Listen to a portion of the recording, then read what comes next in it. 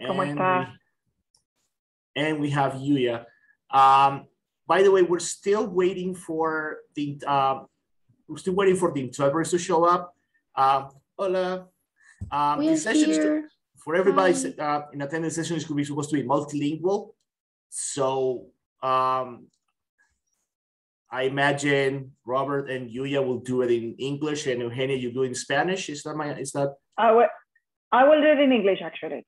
Okay, just to check, just making sure. Right. So everybody does it in English. So we're still gonna get interpreters. We still have interpreters. We have interpreters. Raul, in any case, my presentation is in English, but I can answer questions in Spanish. I have no problem. Okay. Oh, that's perfect too. Yeah, that's wonderful. Right. Yeah, that's wonderful. Okay. So for people in the audience, we have the interpreters are here, and they already selected as interpreters. We need the soon you will see the button for interpretation. It's not there. It's not there yet. Oh, you may see it. I don't see it here in the Zoom, however. So it's the interpreters here. Maria Jesus and Aneli are here, the interpreters. So yes, for people in the audience, you're welcome to ask questions in English or in Spanish. We have interpreters for that. And if it, let me just, am I co-host? Oh, I'm not a host yet. I need to be, sorry, also need to be assigned as co-host.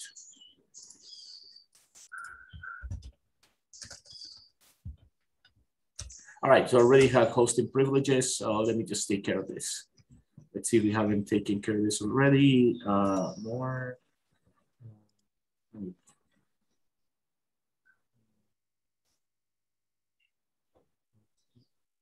I don't have that. It has to be the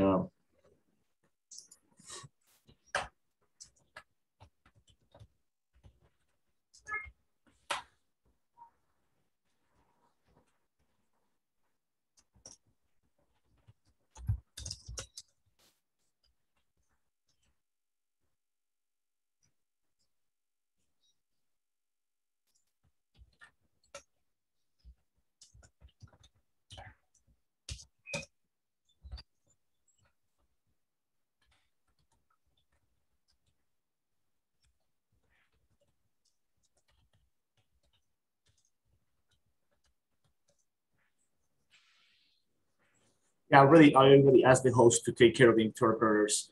So once again, while we fix that, soon you'll be able, folks in the audience will be able to see the interpretation buttons for Spanish. And then once again, remember, everybody's welcome to ask questions in English or ask questions in Spanish to our presenters. You're welcome to ask the questions in either language. The interpreters will be ready to assist, and if it comes to that, so will I. I'll also be happy to assist with translating the questions either way. So I can also assist with that. My Spanish is good enough to hold its own. Okay, so it's almost time. We'll start in about 2. Oh, okay. Interpretation is already for everybody. The interpretation button is available. So you have option sources, English, Portuguese, and Spanish, but right now you just need to click on the ES for Spanish, for Espanol. That one is available for everybody who needs it. So once a second to,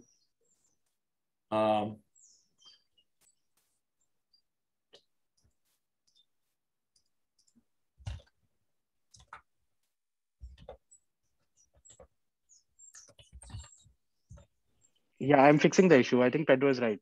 Just 1 second. I'm just fixing the issue. Both interpreters are English, Spanish. Mm-hmm.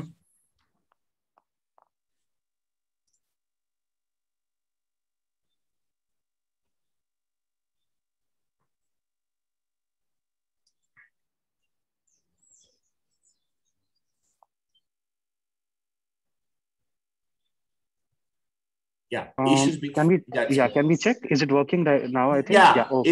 I can see the participants. They will have the ES sure. mark in their names, so we're good. Perfect. Thank you, Raul. Thank you, Right. Raul and Pedro. No problem. Happy to assist. Okay, so it's 3:30 my time, 4:30 Eastern, and something 30 everywhere else in the world. Good afternoon and buenas tardes to everybody out there in the crowd.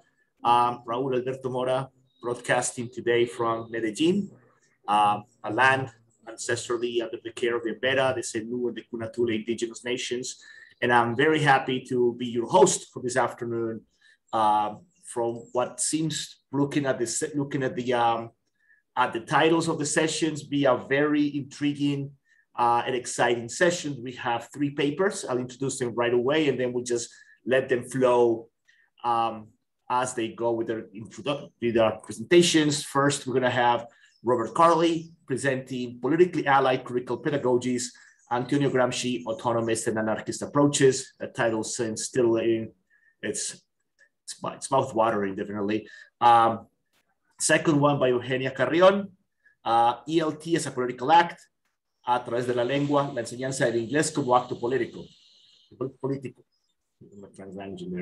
I'm excited as a language teacher. I'm excited to hear what you're going to say today, Eugenia. And finally, we have Yuya Takeda from Japan talking about on the insufficiency of facts, critical media literacy about conspiracy theories. So I see 3 very exciting sessions that will give us lots to think about. So the way we can do it is each of you will go into the presentation with your 5 minutes of presentation. And after that, we'll open the floor for the conversation, whether you have questions you want us to reflect on, or the audience has questions they want to address to each or all of the presenters.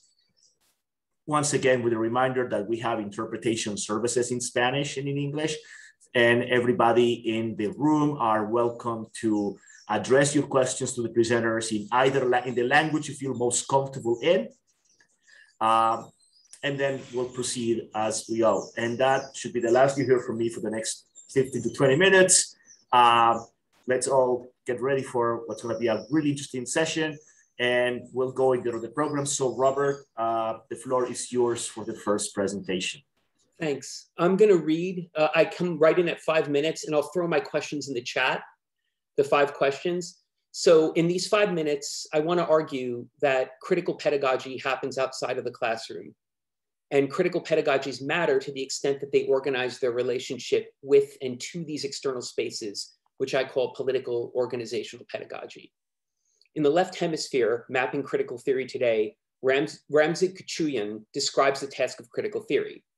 He states that a new critical theory is a theory, not merely an analysis or interpretation. It not only reflects on what is, it also raises the issue of what is desirable. The aim of a critical pedagogy must be similar. It has to effectively describe and provide room for reflection about the social world and its expressive political and cultural forms. It has to provide foundations for the analysis of culture, society, and politics, but most importantly, it has to either locate or construct places to which the theory may go subsequent to analysis. So I'm going to make a few points. First, the university as an institution is embedded in broader sets of structural and political relationships.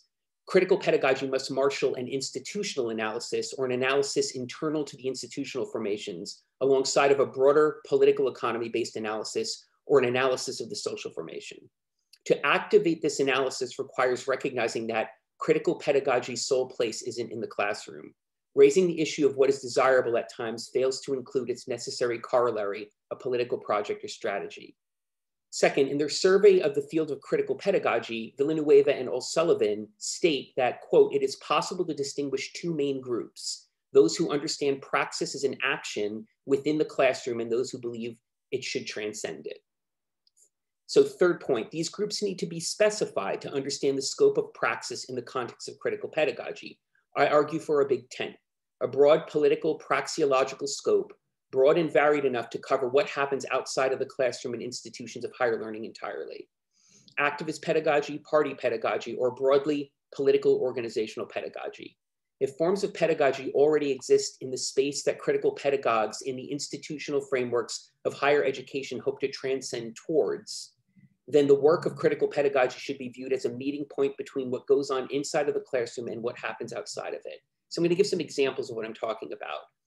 Francis Dupuy-Derry, in discussing the beginnings of anarchist affinity groups, explains how, quote, in the Spain of 1870s and 1880s, grupos de afinidad, or tertulias, gathered together in cafes to debate ideas, to prepare future actions, and to share news. Reading newspapers aloud was an important practice due to the high rate of illiteracy. In short, affinity groups take a specified and concrete cultural form and practice that at its inception is developmental, involving communication and debate, and pragmatic, involving information and literacy, strategy and planning. Similarly, Antonio Gramsci's involvement with the Socialist Party during the Factory Council movement, Gramsci there was able to integrate cultural education with economic action towards political change through cultural associations where workers outside of the factories and council movement would socialize, find entertainment, and receive information and education. This provided an opportunity to link organizationally the Factory Council movement through political education to the broader wave of contention leading to the Bienio Rosso, or 2 Red Years. Both examples are critical pedagogical practices, a process of developing communal or collective contexts that amplify the abilities of individuals to participate in critical and reflective contexts and bring them to fruition. Last, in Black Bloc, White Riot, A.K. Thompson describes how students during their occupation of the president's office at the University of Guelph changed their strategic preparation and the tactics associated with it. For activists involved in the occupation, the conceptual terrain of authoritative threat, specifically after failing to remove activists by force, the university police asked that they not look in the filing cabinets, exposed the more durable terrain of organizational vulnerabilities that would be pertinent to administrative spaces in other institutional frameworks. The students in this case produced knowledge through direct action, through social protest. Thompson's work explores the critical pedagogic function through an entirely new epistemological lens. Direct action produces knowledge and reflection alongside of new strategies and tactics. In closing, Mary Brunig conducted a qualitative analysis of critical pedagogical practices. Interview data from the study demonstrated that instructors were more likely to teach about the idea of critical pedagogy. Brunig states that, quote, overall, the results from my study point to the need for critical pedagogy to work towards better explication and communication of its social justice orientation alongside of its constructivist orientation. There may still be some work that needs to be done to encourage educators to recognize that critical pedagogical praxis must go beyond a set of teaching techniques and attend to the political, social, and economic factors that have conspired to marginalize people in the first place. And these are my questions. I'm going to throw them in the chat. Oh, it's only going to one person. It doesn't have to all. So hopefully you can all see this. And if not, I'll see if I can find to all. But I'm finished. Thank you very much.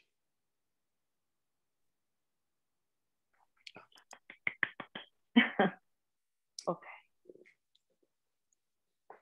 All right.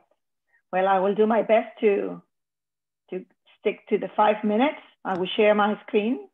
Let's see if I can. Yes. Okay. Please let me know if you can all see my presentation. Great, fantastic. So the name of my presentation is Through the Language Glass, ELT as a Political Act. And first of all, I would like to say that I got the inspiration for this talk by 3 authors that are very important for me. The first one is J.J. Wilson, that is an English scholar, and also the author of the novel Damnificados. Also, of course, Lewis Carroll, right? The author of Alice in Wonderland, and Graciela Frigerio, that is the Argentinian educator, that is a very well-known Argentinian educator, that is the author, among many others, of the book Educar ese acto político. All of them academically recognized and politically committed. So first of all, I will introduce myself. As Raúl said, my name is Eugenia Carrion Canton. And the first thing that I would like to say about me is I come from a place of privilege. I am an only child raised in a middle-class family who was given all the opportunities to succeed in life. My parents thought that by learning English, English would be like an open door for my life and that it would solve all my problems. And I have to say that they were right. I am a proud graduated student from the Universidad Nacional de Córdoba who share the passion for English language teaching. But also I felt like a fish out of the water because my concerns related to education in let's say in the arena of the foreign language teaching were different from the ones of my former classmates who insisted on keeping the access to knowledge just for a few. So everything changed in 2010 when I started working at IPES Paulo Freire as a director of studies as an English program. My boss at that time, the first dean of IPES Paulo Freire, said very intensively, no entrance exams or placement tests for the English program. And that really blew my mind. It was at that moment that she says that how was it that if students at secondary school had English similarly to biology or to math, they needed an extra preparation for entering the teaching training college in terms of teaching English as a foreign language. And I said before, that really blew my mind. And I discovered there the difference between being an English teacher and become an educator who teaches English. Of course, also the importance of the democratization of access of knowledge in terms of ELT. And of course, I discovered Paulo Freire at that time. The first book I encountered was letters from those who they are teach. And well, I discovered that he was a radical and that he believed that the basis of education was related to love, love to the world, love to human, and love to nature. Basically understanding love as social justice. Of course, some of the main concepts that you can see there is coming that he opposed to the banking concepts of education. He based his pedagogy in problem solving, in questioning, and in the belief of the transforming world. So I posed 3 questions that for me were crucial in relation to, let's say, focus on the, or relate, right, the issues about how to teach English, right, in this frame of Freirean pedagogy. So the questions were, what is social justice? What is the relationship between social justice and ELT? And how are EFL teachers qualified to social justice in the classroom? So as you can see here, well, the notion, right, social justice as the notion that all people in society deserve fair and equitable rights, opportunities, and access to resources. Social justice should be part of the mission of every educator at school.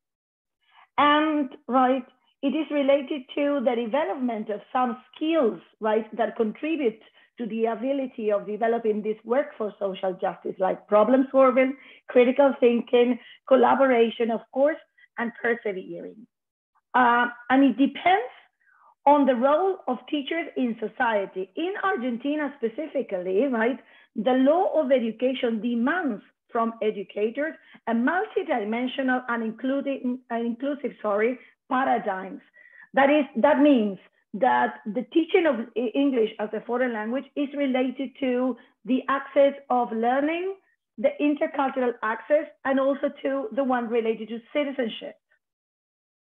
So teachers model social justice in the classroom. And as you can see there, these are some examples of different events in which teachers and students from the English program at the teacher, let's say, IPES Paulo Freire education program participated. So teaching social justice in the classroom is not a body of knowledge, but it is an approach to materials, to students, to roles, to rules, to norms, to technology. And the question there would be, what might social justice issues would look like in the classroom? So in my opinion, this can be tackled by means of 3, let's say, contexts: the arts and literature, and community projects. As you can see there, right, considering the, let's say, the frame of identity and inclusion, we intervened some local paintings, right, with some poetry that was relevant to the context of Argentinian students, right, in English and in Spanish. These are just mere examples of that to share and to start talking about this issue. And also some community projects. As regards community projects, it is very important to consider, well, I selected one that is a very interesting one, that is English through gamification. There was a specific project that students at the pre-service instance, went through, right, together with the town hall, teaching English to the community with, let's say, the frame of gamification. Also mentoring, and this is related to, let's say, collaborating or working together with students in the collaborative writing of papers, let's say, presenting together with students at different conferences and involving them into the academic world.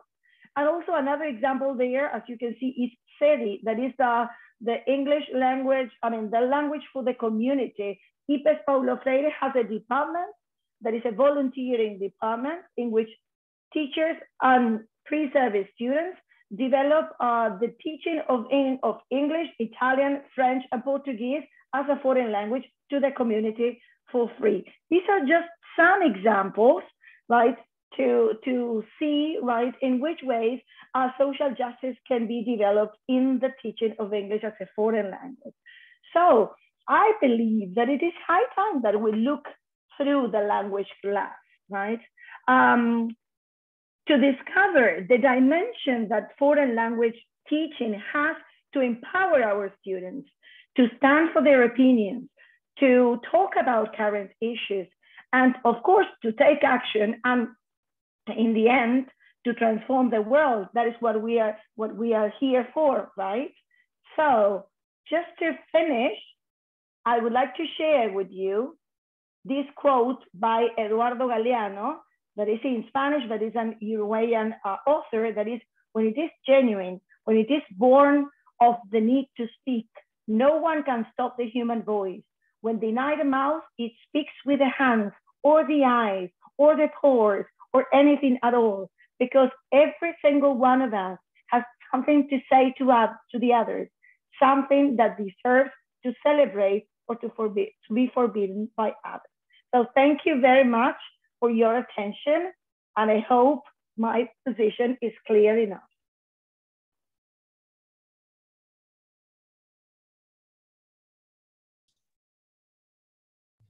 Wonderful. Let me share my screen. Okay. All right. All right. Are you seeing the slides? Great. Sorry, I'm such an idiot. Sorry, we're actually seeing the presenter side, not the Okay. Thank you. Okay.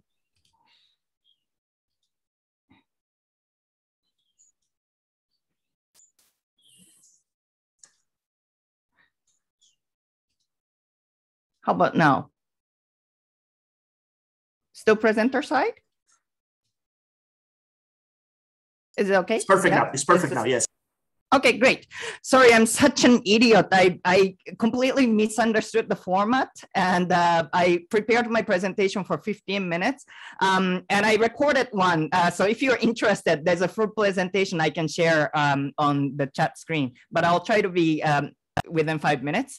My name is Yuya Takeda. I'm in Vancouver, British Columbia, which is situated in the traditional unceded territory of Coast Salish people.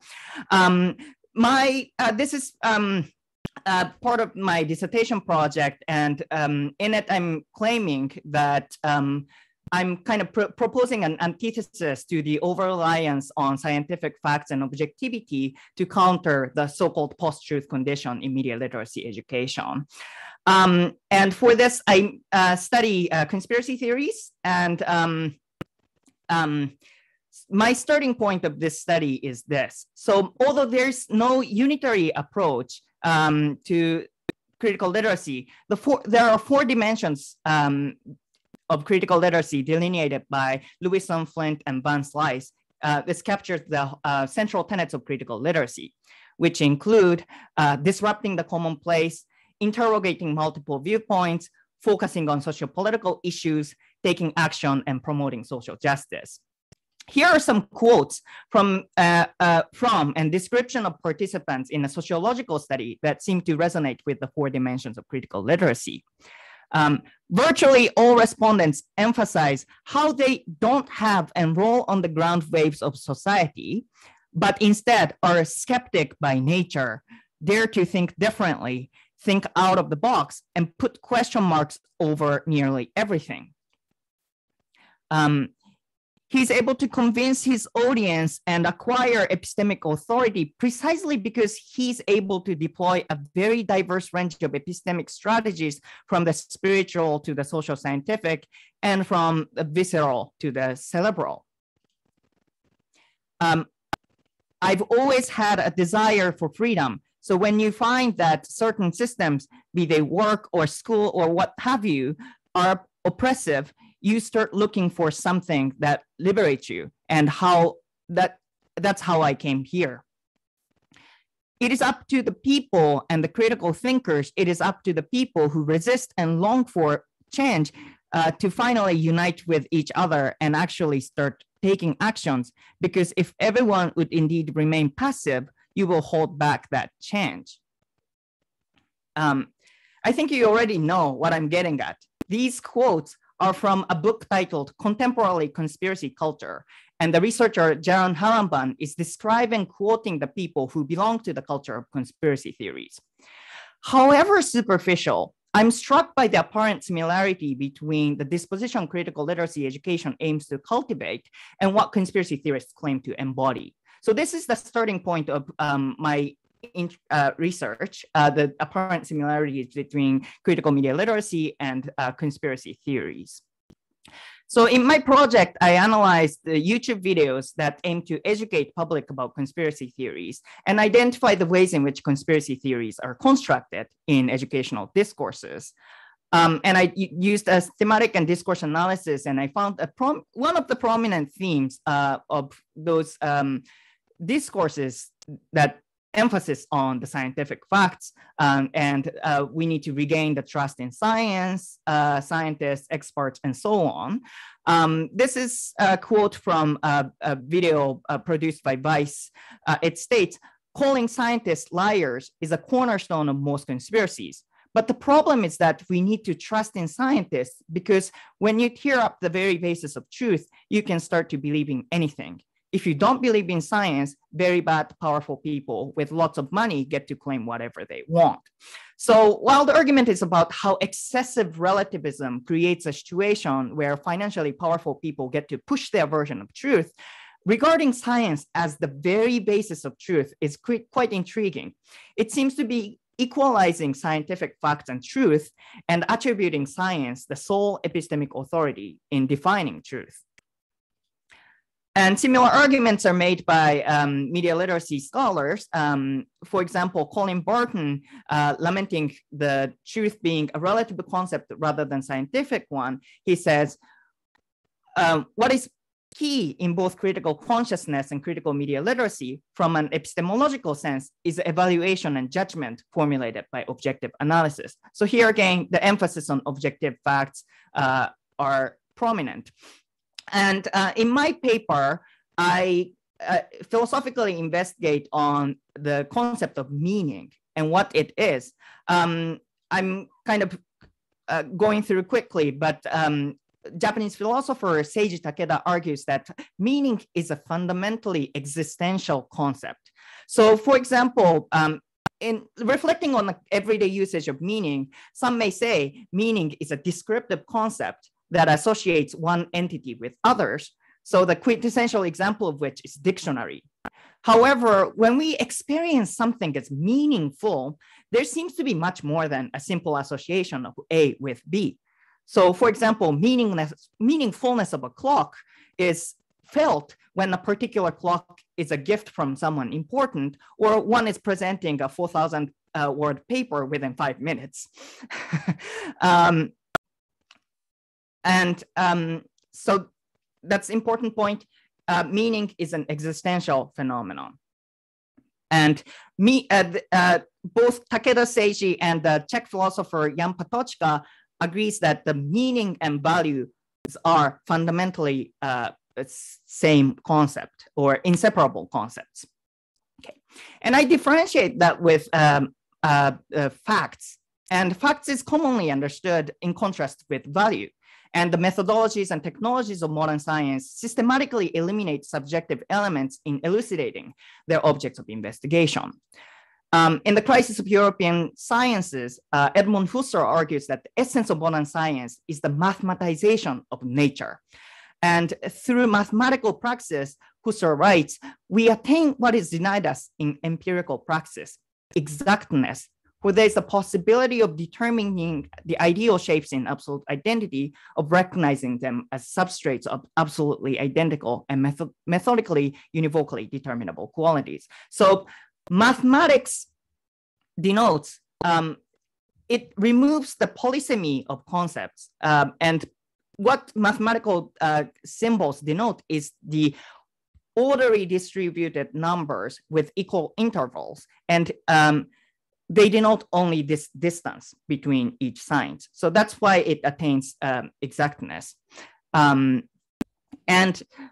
this mathematization of nature not only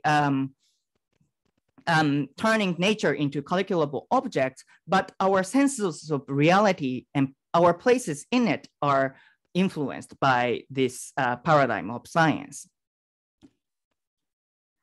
Hannah Arendt critiques the idea of science and how it disables us to speak with one another. But I'll skip here. To concretize my argument, I discuss conspiracy theories as a textual genre that demand our treatment as matters of concern. And conspiracy theories is defined as an explanation of historical, ongoing, or future events that cites as a main causal factor a small group of powerful persons, the conspirators, acting in secret for their own benefit against the common good. Three characteristics of conspiracy theories is nothing happens by accident, nothing as it seems, and everything is connected. And assumptions as these, Alpers and Haramban says, are manifestation of ultimate meaning making. They can be understood as self-constructed theodicies explaining evil and suffering of the world. So conspiracy theories are powerful meaning bestowing device with Manichaean dichotomy of good and evil. Philosopher Karl Popper argues that conspiracy theories became popular when during the Enlightenment and the so-called disenchantment of the world. So conspiracy theories replace the position of God in giving meaning to things. So Alpers and Haramban argues that conspiracy theories as rational enchantments, and they are associated with esotericism, New Age spirituality, social constructivism, critical theories, and so on. And this hodgepodge of spirituality and social scientific theories mystify the modern society. And unlike modern science's revelation of what things are, conspiracy theorists seek to find what they mean. So no matter how spurious they seem, rational debunking through presentation of facts is not an effective approach to make believers rethink their position. And Talman argues that more often than not, conspiracy theorists thus take the stigmatization of conspiracy theory, the debunking or blocking of conspiracist contents as evidence of the bias exhibited by the mainstream media, or even as a sign that media too are part of an elite conspiracy. So this debunking itself, it's seen as a sign of the conspiracies behind it. So my argument is that given the centrality of meaning in conspiracy theorists' ideas, presentation of facts is not enough. And literacy education, and I see literacy as a participation in meaning making. So literacy education can play a significant role in it, in discussing conspiracy theories that goes beyond the emphasis on objective facts.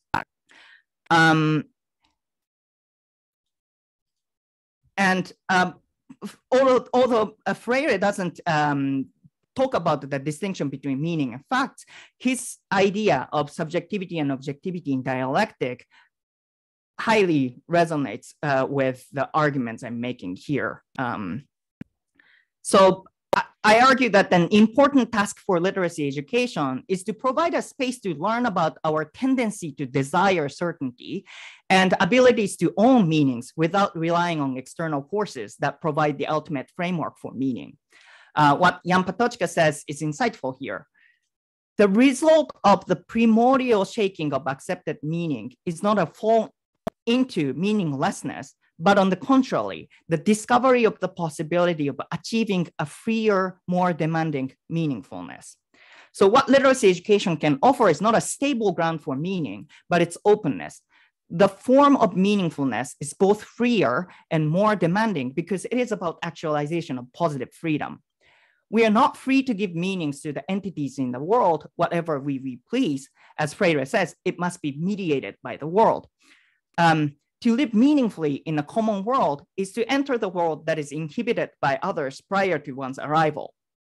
Thus, participation in meaning making involves negotiations against the background of norms where one needs to offer a meaning one has thought through, seeking reasons and accepting responsibility for it. That's Jan Patočka.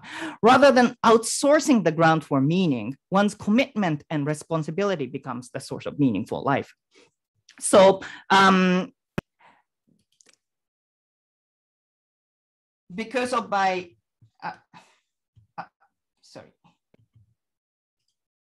So because of my misunderstanding of the format, I didn't prepare a neat discussion questions, but let me, I'll write down these, but I pose these questions.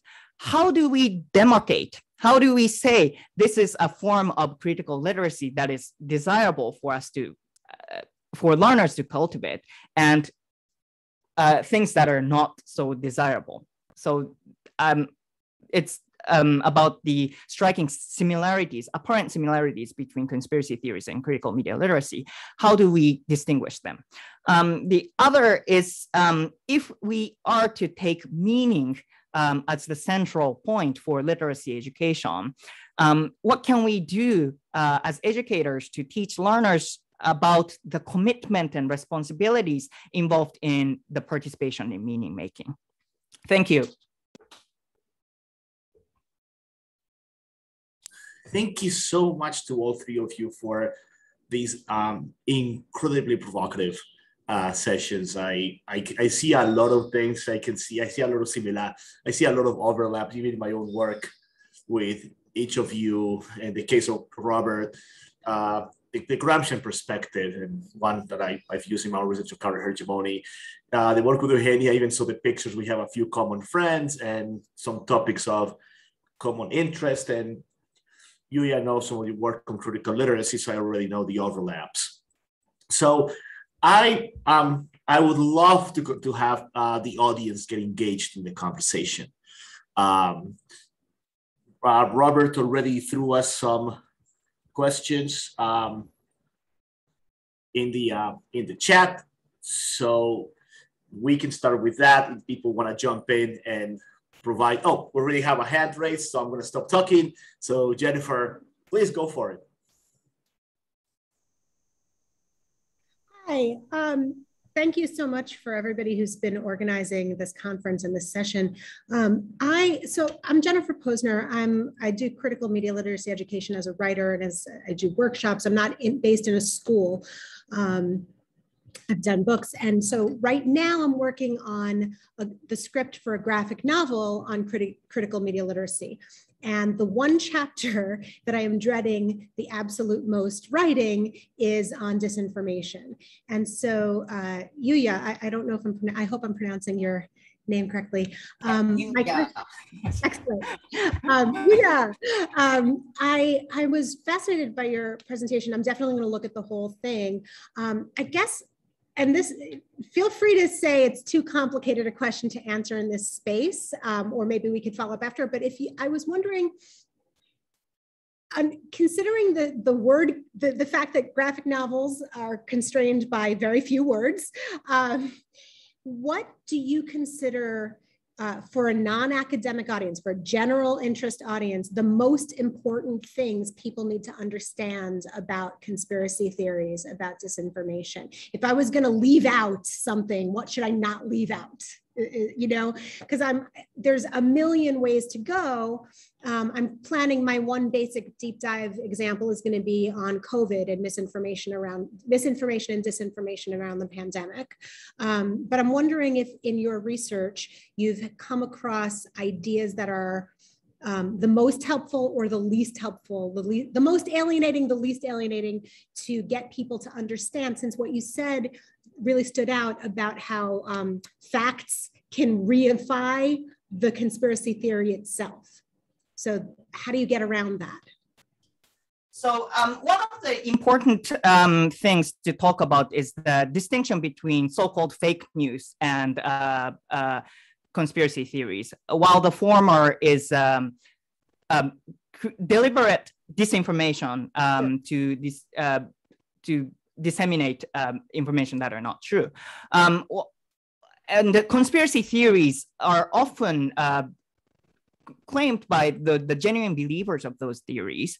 So there's a distinction between fake news and conspiracy theories. And it's kind of like related to the distinction between information and misinformation. But starting with there, because conspiracy theories and fake news are discussed under the umbrella of post-truth, but those are somewhat similar but different genres of text, and some of them overlap and so on.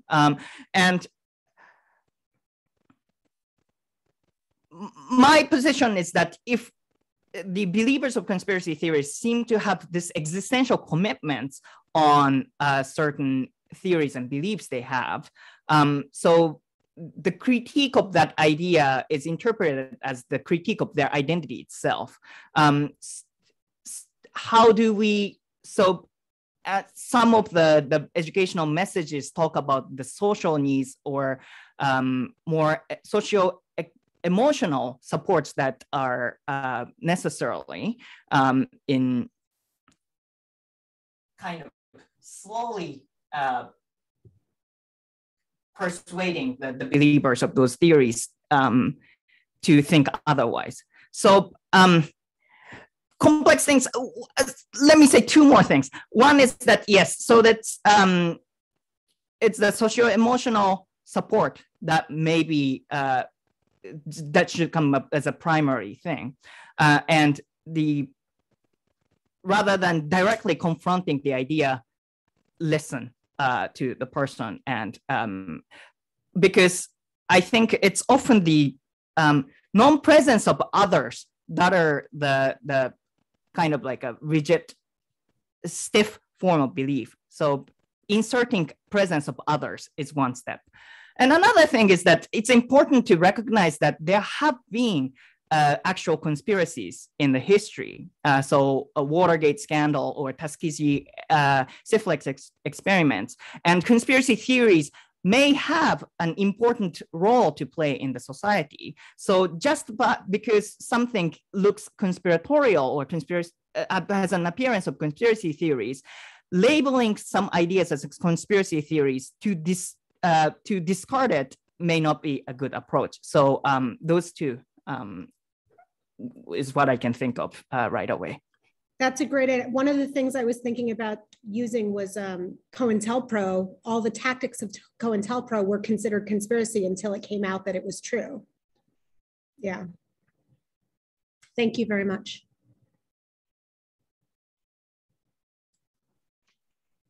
Hi, everybody. Thank you for those. Interesting. I think they prompted a lot of thoughts from three presentations, and I think this question is really connected to all three. I'm kind of the emergent thoughts from the three conversations that were being had, and I just really, the last idea that Robert mentioned was really this idea that we can't separate critical media literacy from the socio-political environment. That this critical engagement is reflective of the socio-political environment. And then Eugenia, then thinking about who access to ELT and sort of instruction in what's privileged, and how access to opportunities come about, and then really thinking about this in the context of critical media literacies and conspiracy theories. So then my question is this: if you come to this idea that if we think about alternative facts or knowledge as being a process by which those that don't have maybe privilege and are seeking to gain some kind of representation in the political sphere, how do you determine, and I'm sorry if my question isn't well formulated, and I'm trying to think through these ideas. How do you, on the one hand, privilege voices and understand voices that haven't been included in the public sphere and haven't been included in dominant discourses, and identify, and sort of in the context that this relative, the relativism of truth, and sort of and that perspective that you was mentioning. How do you then realize the understanding of non-privileged voices, while at the same time discerning whether they're identified as conspiracy theories? So maybe my point is really, are conspiracy theories a way in which non-privileged voices can gain representation? And if that's not the case, and if we're saying truth is relative, how do we then come about with a way in which non-privileged voices do gain representation, whilst at the same time not then defining them as false or misinformation and things like that? I'm sorry if that question isn't well formulated. There is an idea behind it, but I'm still working through coming up with how to specifically describe it.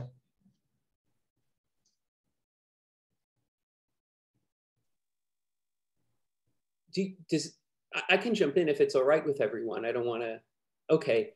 So that's a great question, and I agree with the premise behind the question. I do think that, this really ties into what Yuya was talking about, which is that we need to think about the relationship between conspiracy theories and a larger existential question, which is to say, and this is also in your question, Ash, the idea that these conspiracy theories are linked to, in certain contexts or in certain cases, they're linked to people's identities, and they're sort of, they express or represent a position, they express or represent a particular sort of, a body of interests that are not necessarily linked to the individual espousing the conspiracy theories. And so I want to take that further, which is to say that there's certainly conspiratorial discourses circulating, right?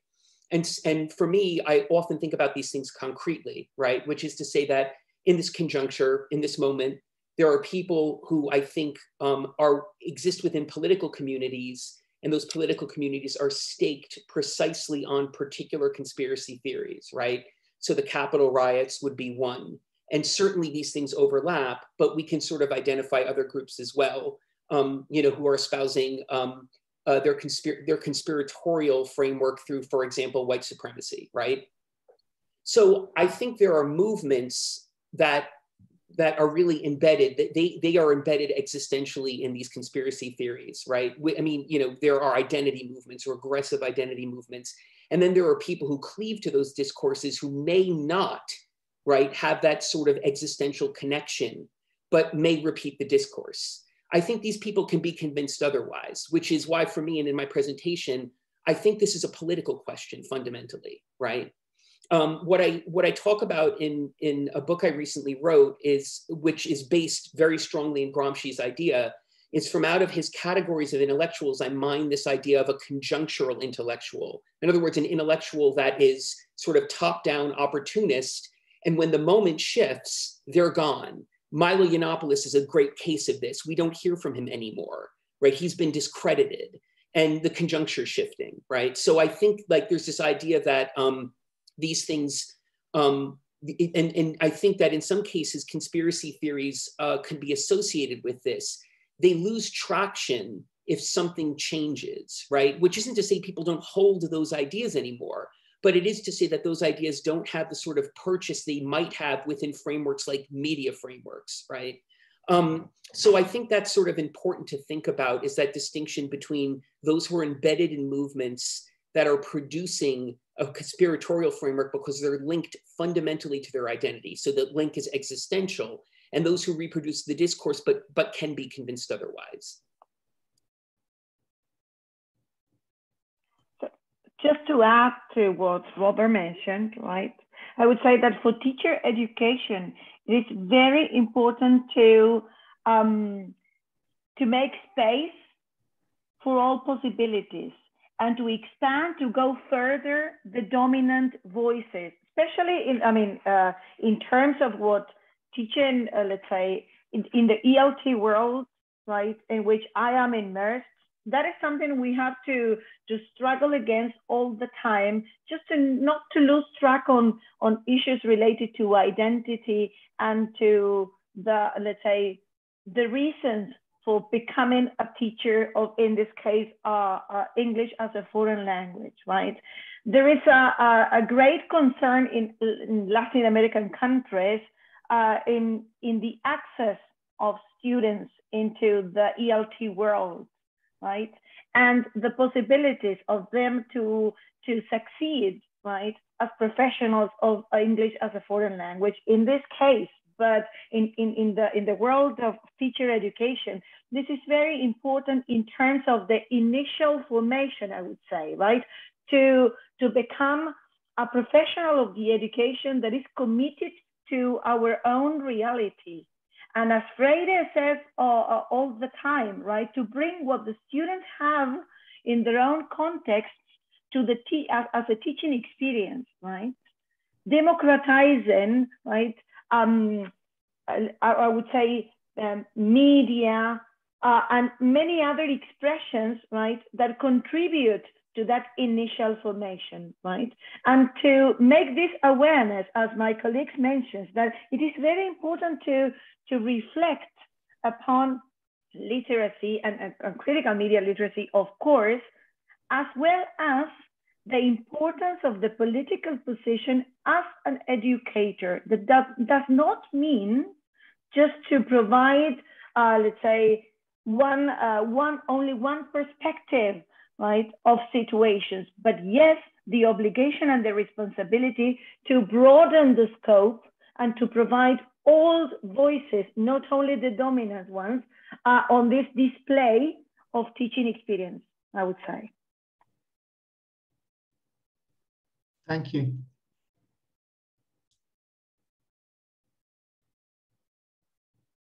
My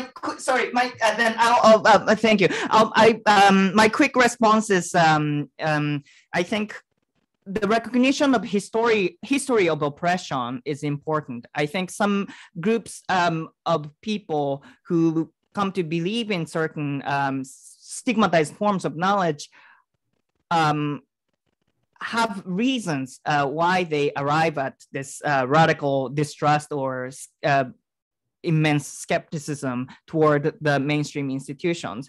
So recognition of that history, I think, is important. And some studies show that some of the theories or ideas coming from, say, Black community or Islam community, Muslim community, tend to be labeled as conspiracy theories more than some other ideas.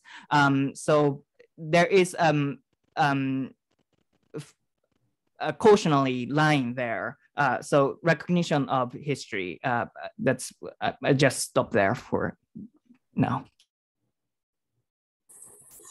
Yeah, thank you very much for a great series of presentations. And this has been great. So I cleared some topics I'm interested in. I guess I have two questions, maybe as points of discussion and clarification. I'll put them together as one, and you can decide, I guess, how to answer them. But one is, I wonder if you can talk a little bit about the connection between the secrecy and failure of elites to the proliferation of baseless or false conspiracies. And then secondly, this is kind of a pet peeve of mine, so I want to hear you speak to it. I like to say fake news doesn't necessarily have to be intended to be fake, because I think that lets journalists off the hook for making huge errors that are then proliferated throughout our media ecosystems. So I kind of wonder if you could speak to those two issues. If anything you guys can share is great. And again, thank you so much. It's been awesome.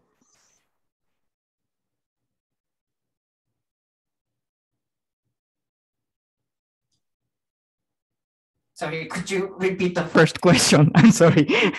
It's okay. Yeah, the connection between the secrecy and or failure of elites with the proliferation of baseless false conspiracies. Yeah. Right. Yeah, it's certainly transparency is a big issue. So, for example, during the triple disasters in Japan after the nuclear power plant's Fukushima explosion, there were a lot of conspiracy theories came out of it too, and it is I think from my standpoint, it is totally justifiable that people who were concerned and the government wasn't, it was clear that government wasn't totally transparent about their practices and so on. So, and some cases, I think conspiracy theories coming out of this lack of transparency might push the officials to reveal, gain a transparency in certain sharing of information. So I don't know, that might be that function too. So yes, transparency, it's a big component. And I agree with you about the fake news, sometimes not deliberate, but it's more of a hook. Sensationalization of news and so on.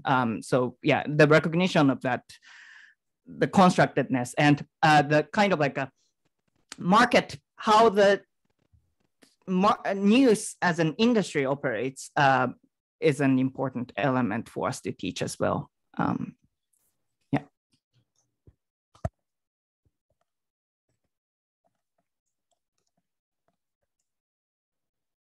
Do any of the other presenters want to jump in and say and comment on Nolan's question? Or if not, otherwise, really would like to address the question that Neil left in the chat. I know Robert commented, but I would like you to elaborate once I open the microphones. The question says, so is there a class/educational quality to conspiracy theory users? So really, now I'll shut off again, and you are welcome to go at it.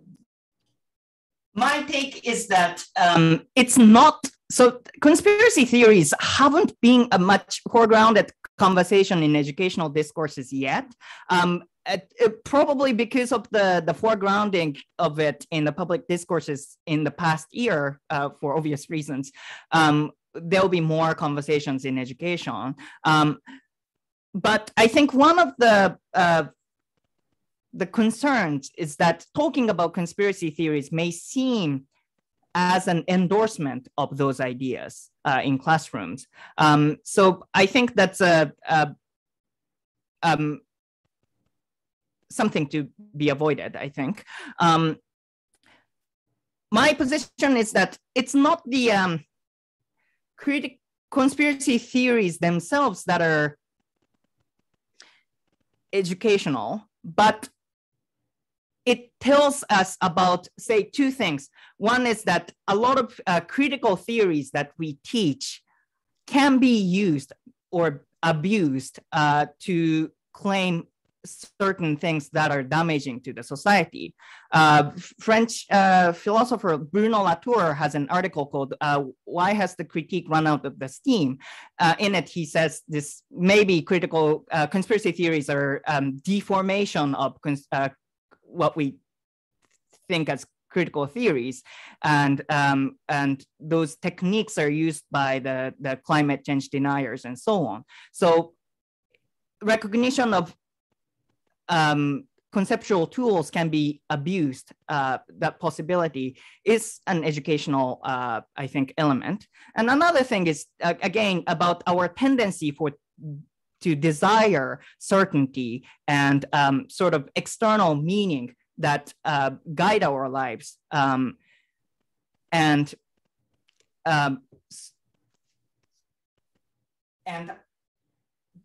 probably our needs to take responsibilities of our meaning and so on. So to me, talking about conspiracy theories in educational context is mainly in those two aspects.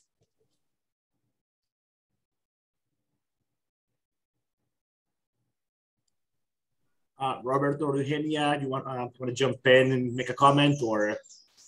Yeah, I can. I think I wanted to just respond directly to the class educational quality.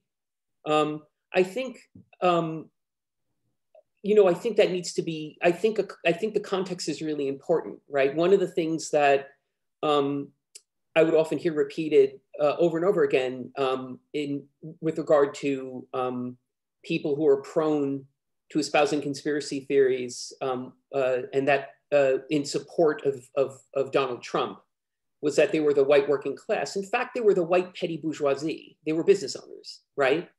And I think that's really important, which is to say that they may or may not have been educated in a formal way. They may have been, but I think that in certain contexts, a conspiracy theory is a really useful instrument, right? I mean, there was nothing really done.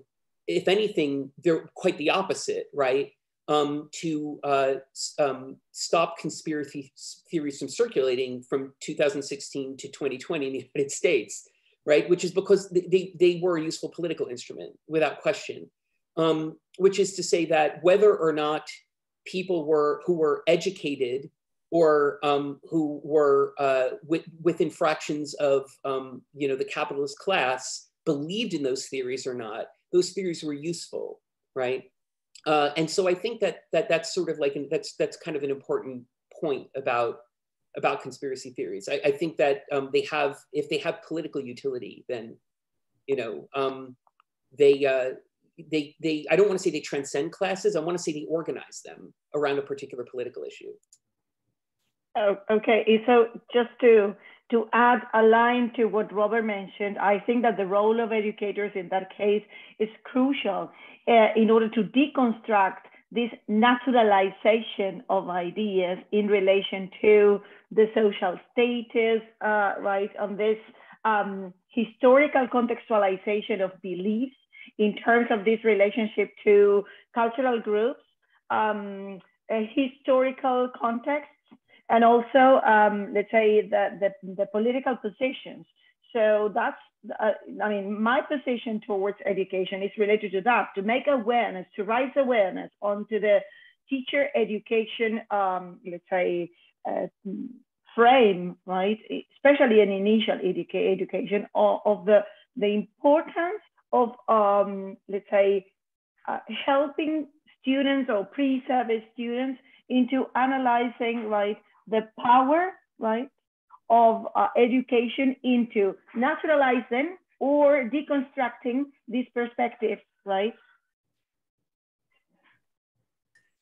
Thank you all. And now I think, Alicia, we're going to give you the last question before this panel closes, so go for it.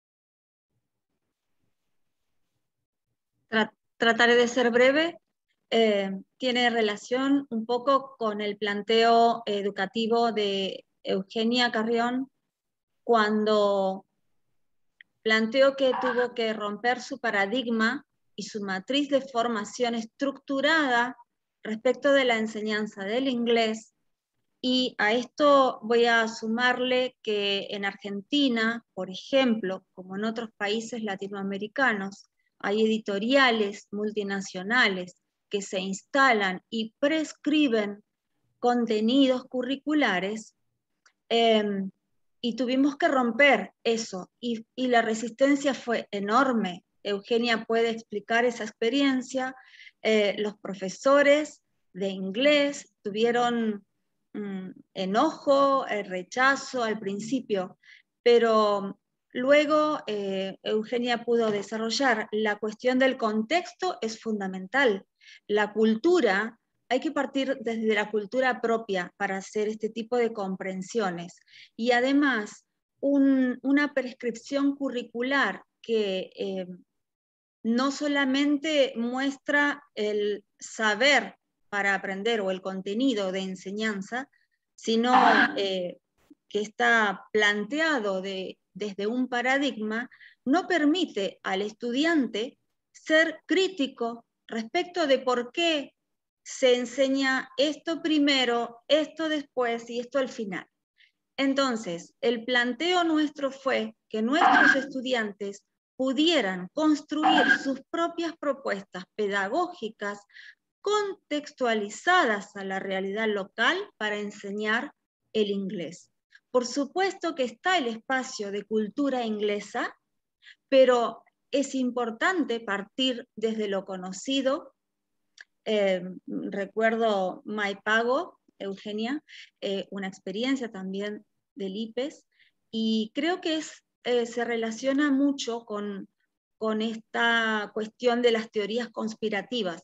Los más pequeños, desde que comienzan la educación formal a través de la literatura, se puede comenzar a enseñar, a reponer el contexto que no está explícito en un cuento. Caperucita Roja, el más tradicional de los cuentos, plantea múltiples mensajes que no están explicitados.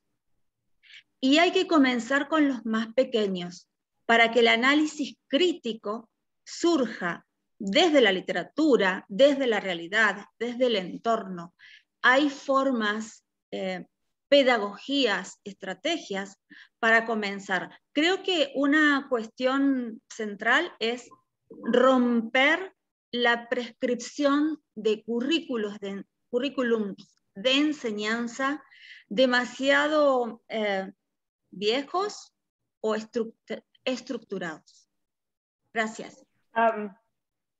Just to round off what Alicia mentioned, I would add that, I mean, expanding onto the linguistic access of teaching of a foreign language, that would be an improvement into the reflection of the use, I mean, moving from the user of the language into the educator, right? That teaches, in this case, English as a foreign language. And as I mentioned before, right, not only considering the learning access, but also the intercultural and also the one related to citizenship. If we, I mean, what we did, what we do in the English program in teacher education is to move across these three elements, these three axes, right, into the teaching of English in the teaching frame, I would say. Of course, we teach grammar, we teach applied linguistics and language and culture, but we move all across these three axes just to make room for this reflection to happen. Excellent, and we could keep on going on for a very long time with this, but unfortunately, I think now we have to start bringing it home because we still have 2 more panel sessions coming in 10 minutes, and then of course the closing ceremony that is coming at 7 p.m. Eastern, 4 p.m. Pacific. So I think everybody's invited. So we look forward to seeing you in the next 2 sessions. The session that is coming in about 10 minutes, and of course the closing ceremony. Thank you so much, Robert. Thank you so much, Eugenia. Thank you so much, Yuya.